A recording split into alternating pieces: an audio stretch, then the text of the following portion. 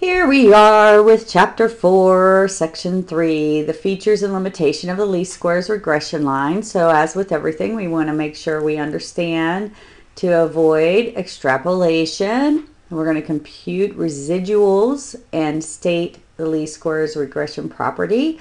We're going to construct and interpret the residual plots and determine whether outliers are influential. Wonder, we're using mean and standard deviation. Compute and interpret the coefficient of the determination. So let's take a look at this. Making predictions for values of the explanatory variable that are outside the range of the data are called extrapolation. In general, it's best practice not to use the least squares regression line to make predictions for x values that are outside of the range, because the data of the linear relationship might not hold here.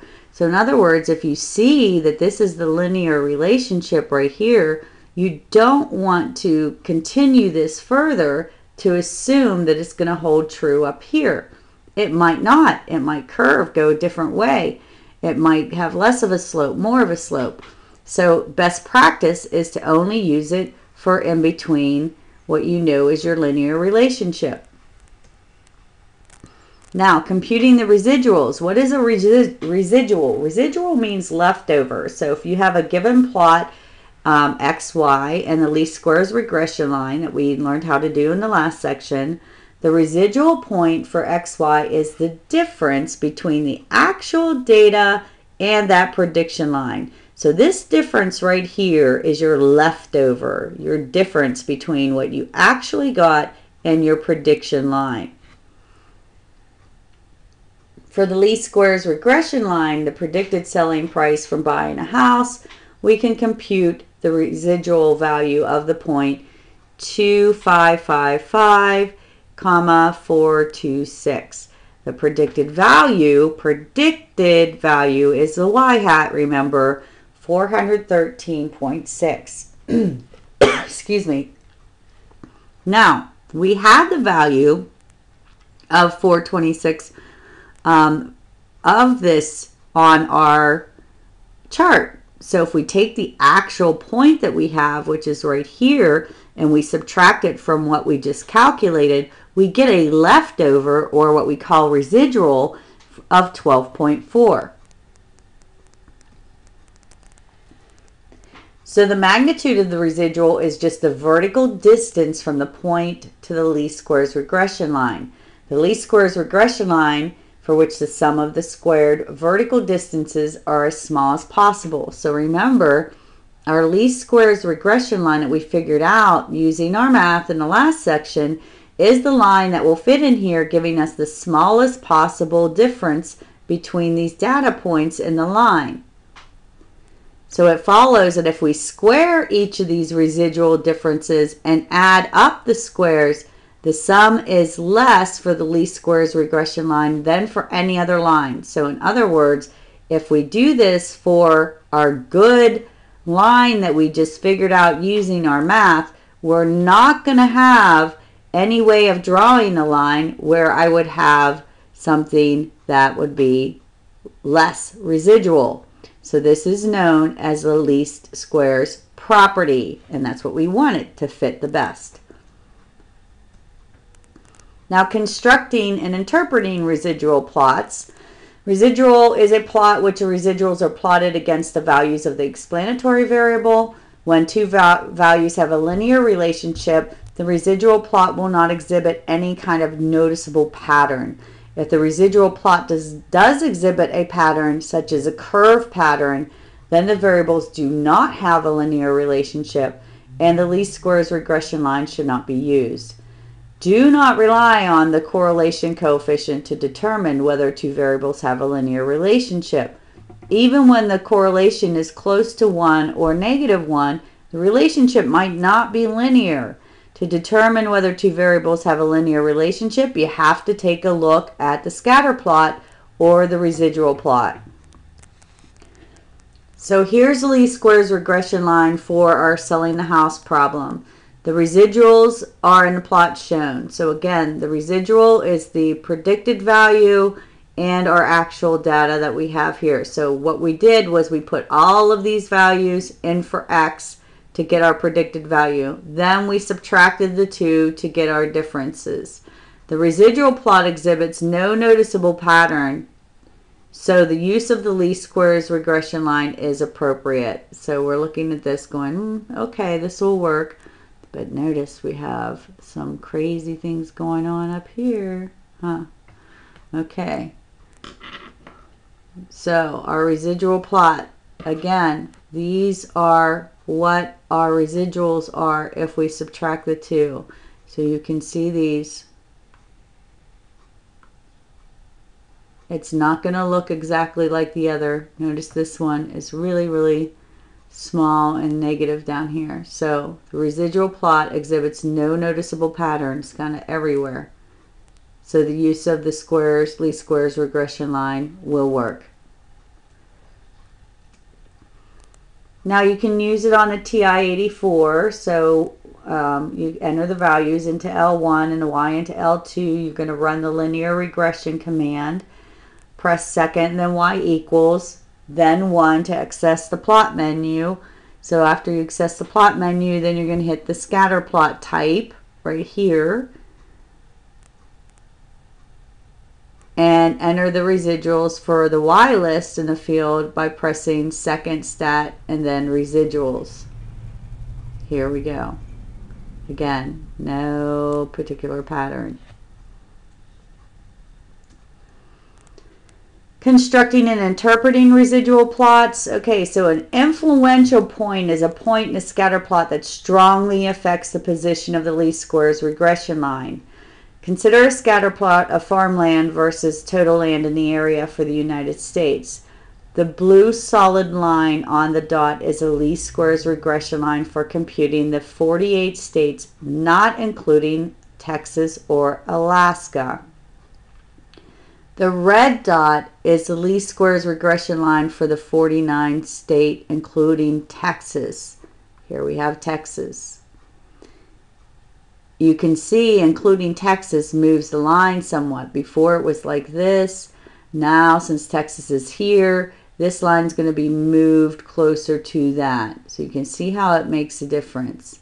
Now, if we use Alaska, that doesn't have hardly any farmland here, we can see how we're going to be affected by including Alaska into this. So these are the decisions that you might have to make when, as a researcher, does it make sense to use Alaska or Texas? So influential points are troublesome because the least square regression line is supposed to summarize all the data rather than reflect the position of a single point. So when a scatter plot contains outliers, as it does over here in Texas and especially Alaska, you can see what it did to our line. There is an influential point. The best practice is to compute the least squares regression line both with and without the points, and the equations of both lines should be reported. So when this happens, instead of just erasing the outlier plot and outlier point and just forgetting about it, you should compute it with and without, and then put the lines all on there just as they did right here. Now they didn't include the equations, but they also tell you should include the equations as well. Computing and interpret the coefficient of determination. Okay, so explained and unexplained differences. Consider the least squares regression line and the line y equals y bar for any point x comma y. The difference between the actual data and the mean can be split into two parts. The first part, which is y hat minus y bar, so that would be your predicted line minus your mean, and the difference between the central value of your mean and the predicted value of the y bar is called the explained difference and represents the difference explained by the least squares regression line. So there's an explanation for this, and we're saying it is explained by the least squares regression line. Now, the second part, if I take y minus the y mean, is a difference between the observed value and the predicted value of mean, which is just the residual. This difference is caused by factors unrelated to the least squares regression line, so this is called unexplained difference.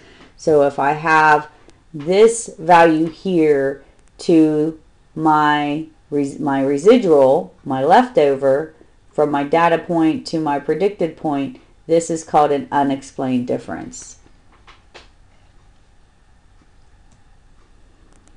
The better the least square predictions are, the smaller the unexplained differences would be. We measure the size of unexplained differences by squaring them and adding them together. This quantity is called the unexplained variation. The explained variation is found similarly with the explained differences. So you do the same by squaring and adding them together. So when two variables have a linear relationship, the correlation coefficient R tells us how strong the relationship is. The measure most often used to measure how well the least square regression line fits data is R squared. The closer this is to 1, the closer the predictions made by the least square regression line are to the actual values on average.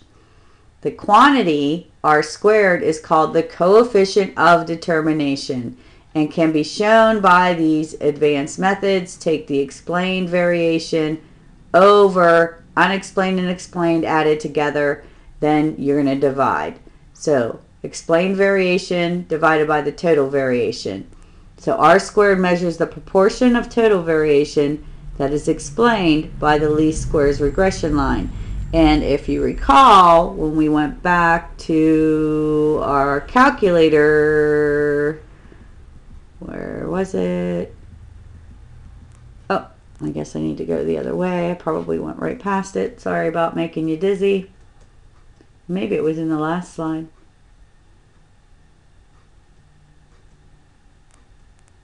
It might have been in the last section. Well, I was going to point out that it shows, it showed on your calculator before. Maybe we'll look at it again here, the R squared value. So this is what it is. So the correlation between the size and the selling price for the following data, we computed this already to be 0.9005918. What is the coefficient of determination? How much of a variation is the selling price explained by the least squares regression line? So we're going to take that and we're going to square it. And the coefficient of determination is 0.811. We change this to a percent. So we have 81.1% of the variation in the selling price is explained by the least squares regression line. So what we should know from today is extrapolation outside the range of data should be avoided. You don't know if the pattern is going to continue. How to compute your residuals, the least squares regression property, how to construct and use a residual plot to determine whether it's appropriate for least squares regression, what an influential point is, how they can affect the least square regression lines, and finally, how to compute and interpret the coefficient of determination. So this will be it for chapter 4. So we've got, I think, 2 more sections to do, and 13, maybe 14. I can't remember if we're doing 13 and 14, but I'm pretty sure we're doing 13 next. So I will see you then.